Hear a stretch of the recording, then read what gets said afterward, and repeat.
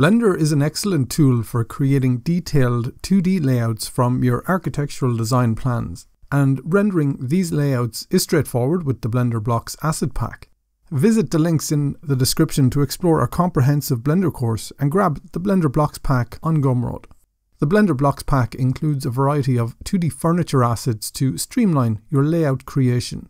To get started, drag and drop a furniture asset, such as a chair, into your Blender scene.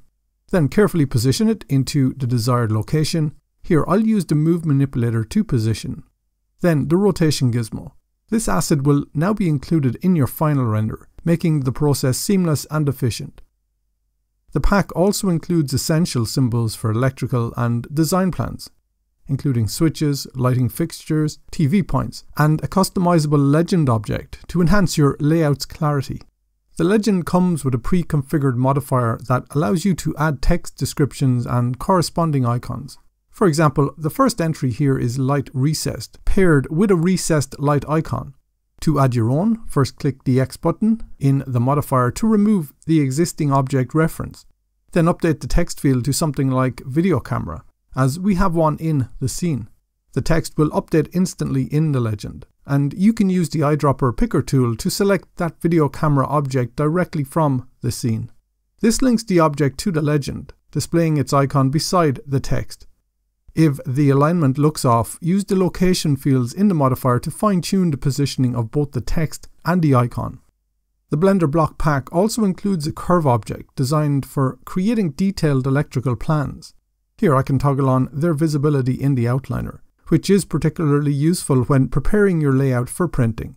Best, use collections to group related objects such as furniture, symbols, or electrical elements. This makes it easy to exclude specific groups from the render or viewport when necessary, keeping your workspace clean and efficient. We're currently viewing the scene through the camera, which has been set up for printing at a scaled A3 size using the ScaleIt Add-on, also available on our Gumroad page. To configure the camera, access the ScaleIt Add-on in the Properties panel, input your desired scale, example would be 1:67, and apply the settings to ensure approximate proportions for printing. This ensures the layout matches standard paper sizes in the final output. Once the camera is scaled and all objects are placed, we're ready to render the layout. FreeStyle is enabled in the Render Settings tab, and this will generate clean, hard outlines around all objects, giving the layouts a technical appearance. FreeStyle is particularly effective for 2D plans, as it emphasizes edges without adding unnecessary shading. Give that a few moments to complete. The result is a high-quality detail layout. The image can then be saved from the Image menu by choosing Save Image. I have saved a render previously, so I can open this up off-screen. Really great result using Blender.